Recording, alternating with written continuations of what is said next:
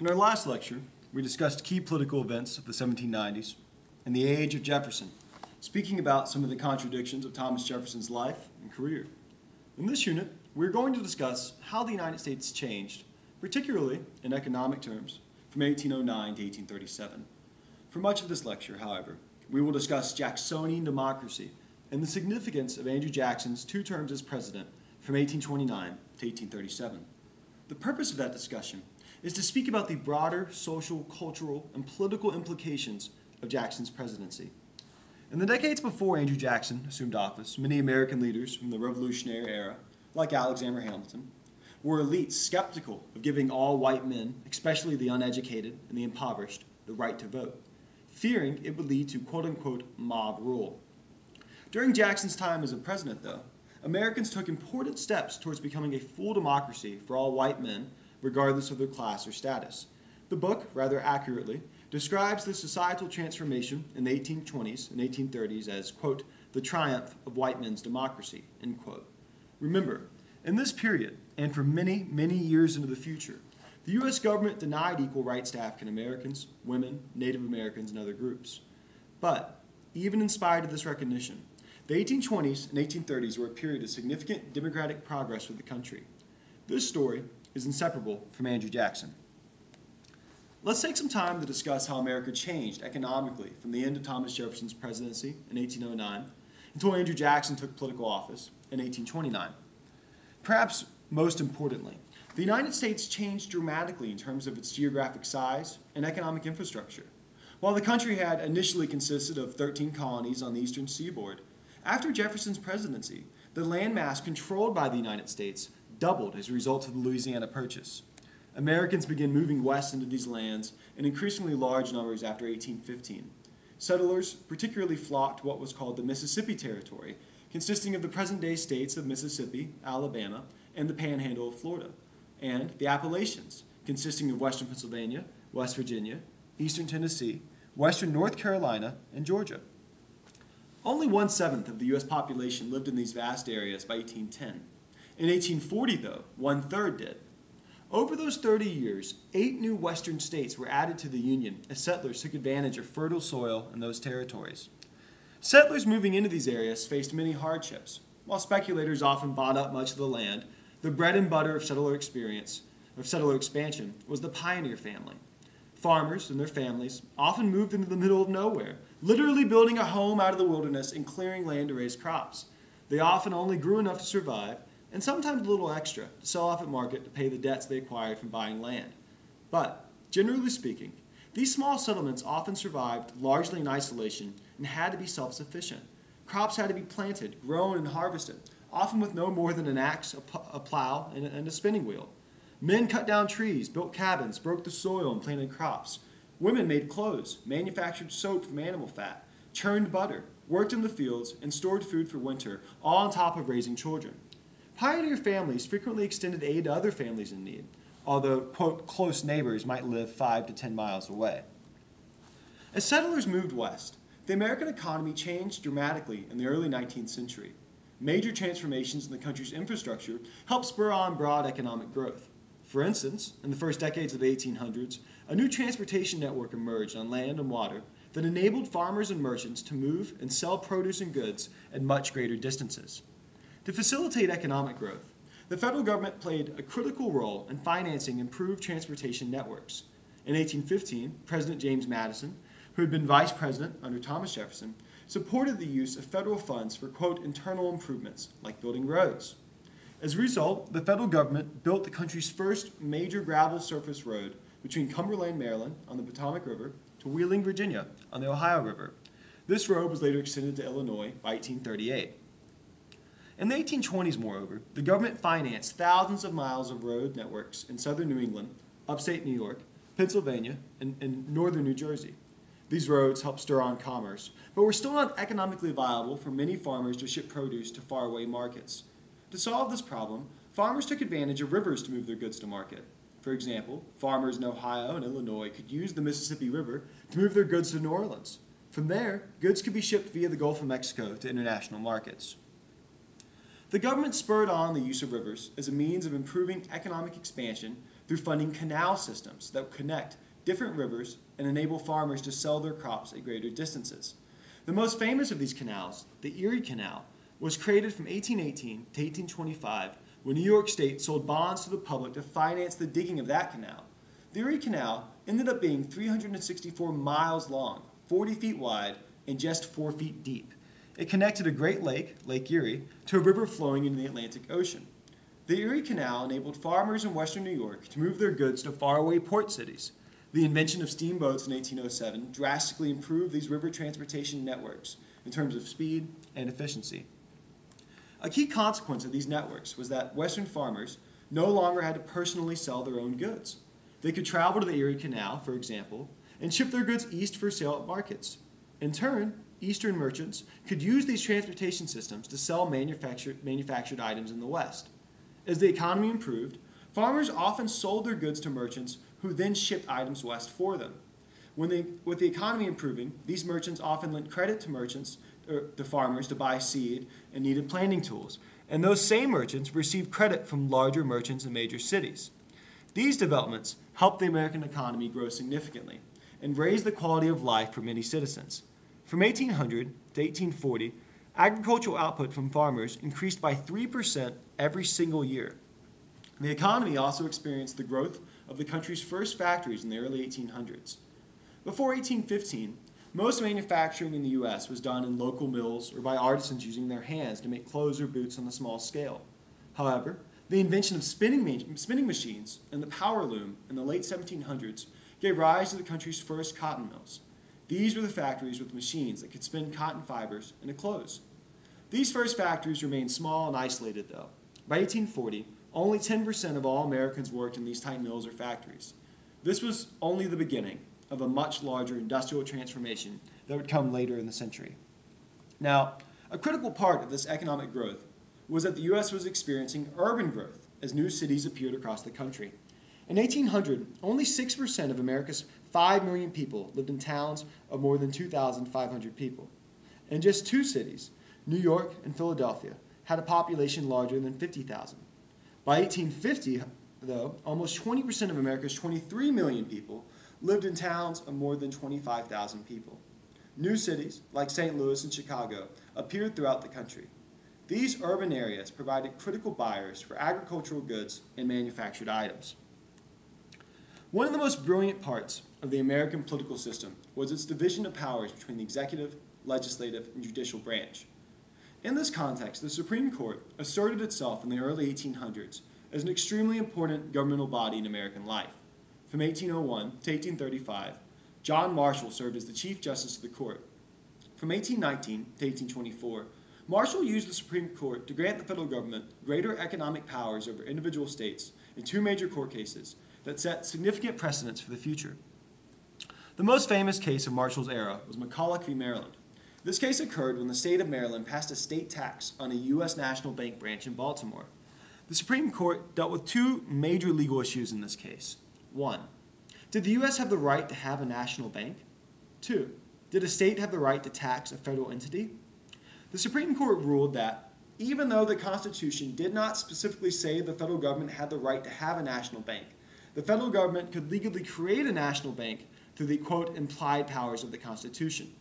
Meaning, the U.S. government, in Marshall's opinion, had general powers to help foster economic growth, and that every one of its powers did not have to be spelled out in the Constitution, because how could the founders have anticipated every potential need of the country? This was a remarkably important precedent that made the Supreme Court enduringly relevant in American life. With regard to the second legal question, Marshall rejected the notion that a state could tax a federal agency, such as a national U.S. bank branch. Giving a state the power to tax a federal entity, Marshall argued, would create chaos. Another major case of Marshall's tenure was Gibbons v. Ogden in 1824. This case occurred after New York State granted a steamboat company a monopoly over water navigation routes for ferries between New York and New Jersey. But since these routes passed over state lines into New Jersey, another ferry company sued, arguing that New York's actions were illegal. Marshall's Supreme Court agreed, ruling that only Congress had the right to control interstate commerce. This firmly established federal dominance over state governments in regulating interstate trade and preventing larger economic arguments between states. Let's move on and discuss the emergence of Jacksonian democracy in the 1820s.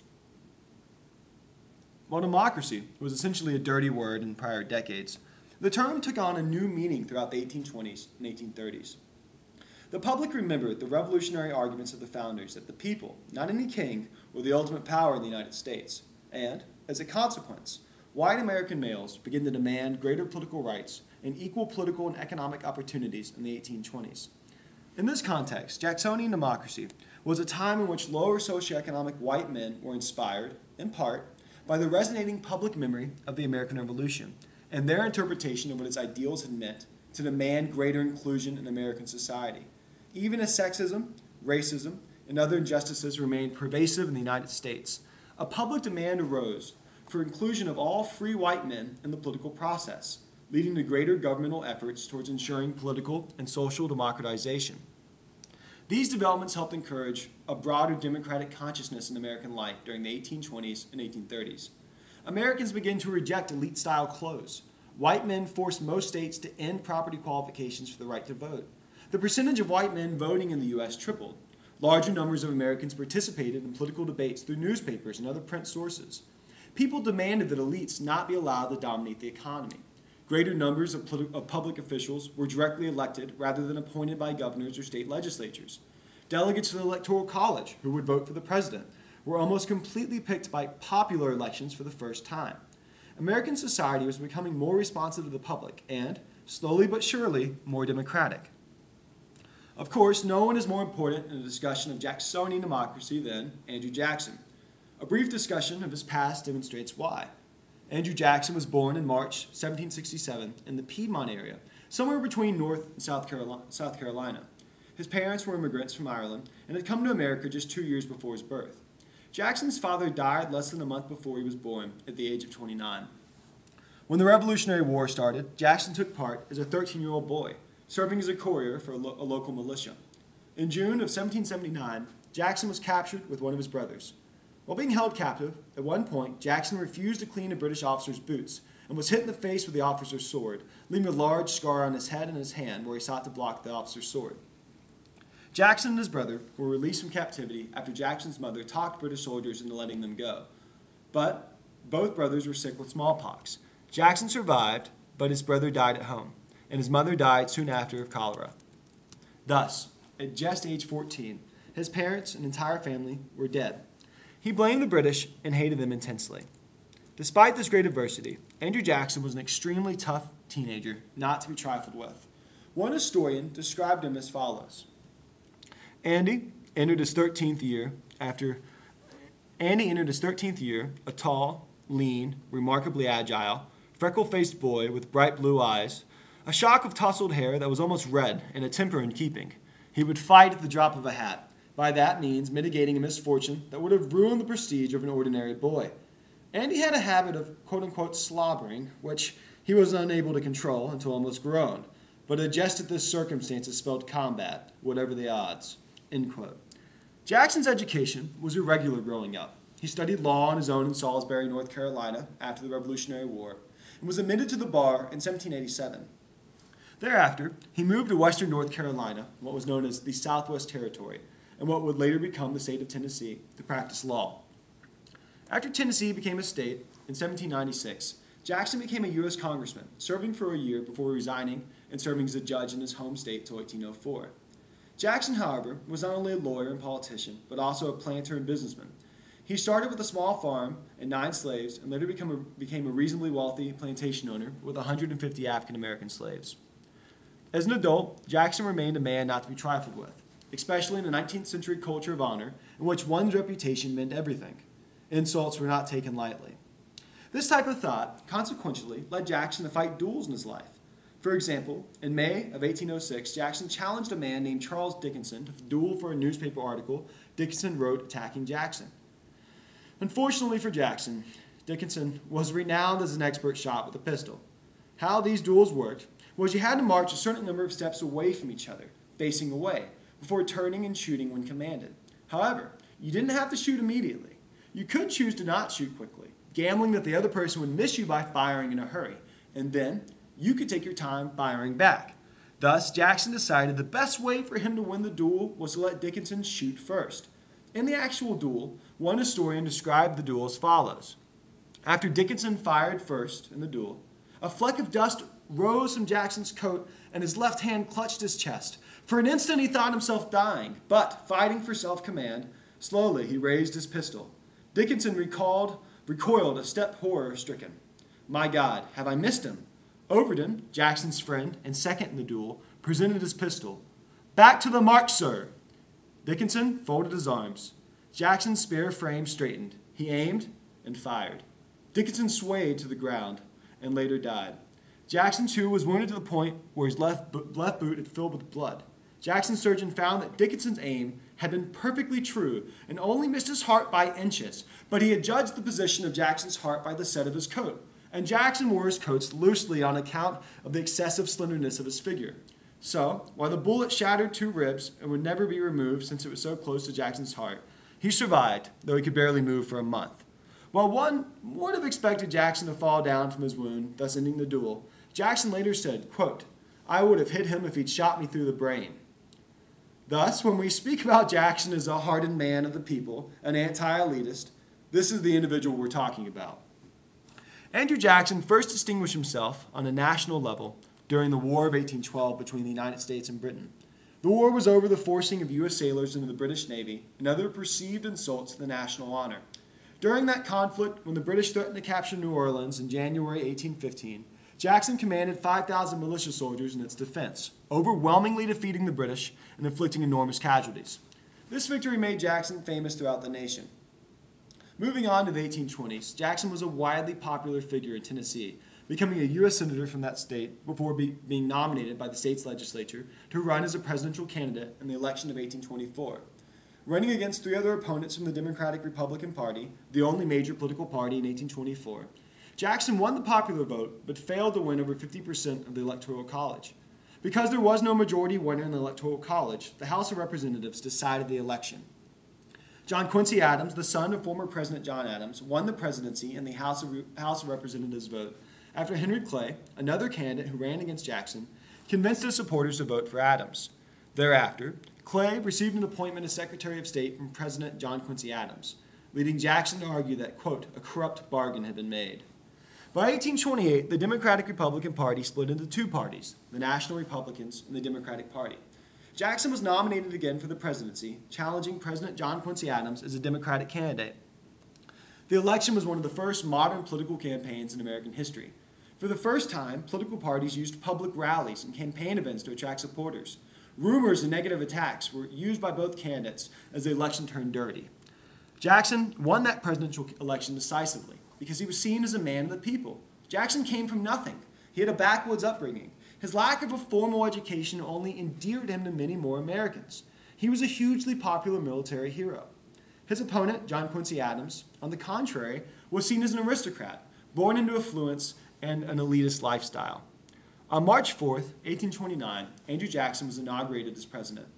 While previous inaugurations had been invitation only, Jackson opened his to the public by having it outside near the Capitol building. Jackson walked to the event and spoke before 21,000 people, the vast majority of which probably couldn't hear him. After the address, Jackson rode a white horse to the White House, followed by, quote, countrymen, farmers, gentlemen on horse and foot, women, boys, black and white. What followed that evening was a raucous post-inaugural party at the White House. While previous such events had also been an invitation only, a huge public party took place in the White House after Jackson's speech. As one Supreme Court justice stated, the party included, quote, the highest and most polished down to the most vulgar and gross in the nation. I never saw such a mixture. The reign of King Mob seemed triumphant. The party was, apparently, out of control. Barrels of orange liquor punch were drank. Fights broke out. Drunken men with muddy boots stood on expensive, elegant sofas. Long story short, in true Democratic fashion, the White House was trashed, and thousands of dollars of china was broken before the night was over. Jackson, for his own safety, exited early through a window as the party grew out of control. The point of this story is that Jackson's election to many Americans represented the manifestation of a much greater degree of democratization in U.S. society that flew in the face of elitism and privilege. Judging Jackson's presidency from 1829 to 1837 remains complex. In one context, His time in office was a period of greater democratization in American life that helped the country inch, ever so gradually, towards embracing its founding principles. And yet, in another sense, Jackson's legacy remains deeply tarnished by his inhumane treatment of Native Americans. For example, the first major political priority of Jackson's presidency was the issue of quote-unquote Indian removal. As a candidate for the presidency, Jackson spoken of the need to force Native Americans to move west of the Mississippi River from Georgia, Alabama, and Mississippi, and other states, to open the way for more white settlement in the South.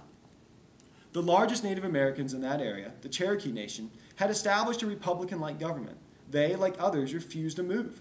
When Georgia and Alabama began to force tribes in their states to follow prejudicial state laws, something illegal since only the federal government could pass laws on Native Americans, Jackson supported the states, even after the Supreme Court ruled differently. Jackson argued that states' rights trumped those of Native Americans and called for their forcible removal to a new territory in Oklahoma. Thus, from 1830 to 1838, the Jackson administration forced the removal of 46,000 Native Americans, including much of the Cherokee, Muskogee, Seminole, and Choctaw tribes from parts of Alabama, Florida, Georgia, South Carolina, and North Carolina. The movement of the Cherokee Nation in particular became known as the Trail of Tears, in which 4,000 people died from starvation, disease, and exposure while being forced to move to the new territory in Oklahoma. These actions, which some have gone so far to describe as ethnic cleansing, remain a shameful part of Jackson's legacy. However, one major event of Jackson's presidency, in which he acted sagely as a strong president, was the nullification crisis. This crisis occurred when the state of South Carolina attempted to nullify a federal law, an 1828 tariff, meaning a tax, that Congress had passed on the importation of low-priced foreign goods. This tariff was passed to protect northern industries from foreign competition by making foreign goods more expensive than American ones. However, as European companies made less money as a result of the American tariff, they purchased less raw goods from the South, like cotton, hurting the Southern economy. Thus, South Carolina was concerned that these type of tariffs, and more generally, federal control of the economy, would lead to grave economic damage in the South, as Northerners sought to benefit manufacturing interests at the South's expense. With this understanding, in 1832, South Carolina nullified tariff laws from 1828 and 1832, ruling them unconstitutional and arguing that any state had the right to nullify a federal law they deemed unconstitutional. South Carolina even went so far to threaten to secede from the Union over the right of nullification. While Andrew Jackson was a proponent of small federal government and of states' rights, he did not believe states should be allowed to exercise such power over federal laws.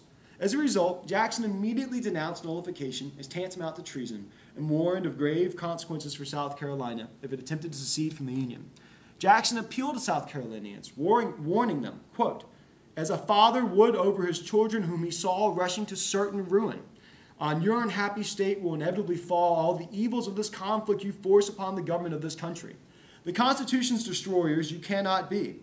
You may disturb its peace, you may interrupt the course of its prosperity, you may cloud its reputation for stability, but its tranquility will be restored.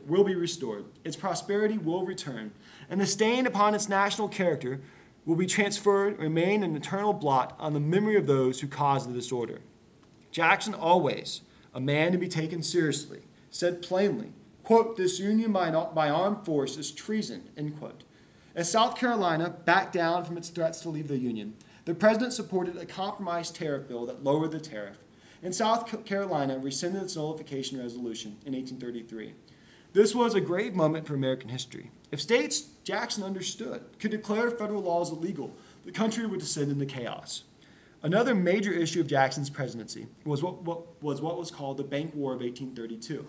A second U.S. national bank had been created in 1817 and was a chartered monopoly given greater economic power as a federal entity. The federal government owned 20% of the bank's assets, while 4,000 people, including 1,000 Europeans, owned the rest. Jackson and many Americans viewed the U.S. bank as the epitome of elite control of the economy, and as a symbol of elite power, Americans widely blamed the U.S. bank for economic problems in their midst. Running successfully for re-election in 1832, Jackson vowed to end the U.S. bank, telling his vice president at one point, "The bank is trying to kill me, but I will kill it." When Congress voted to renew the bank's charter in 1832, Jackson vetoed the legislation as unconstitutional in June of that year.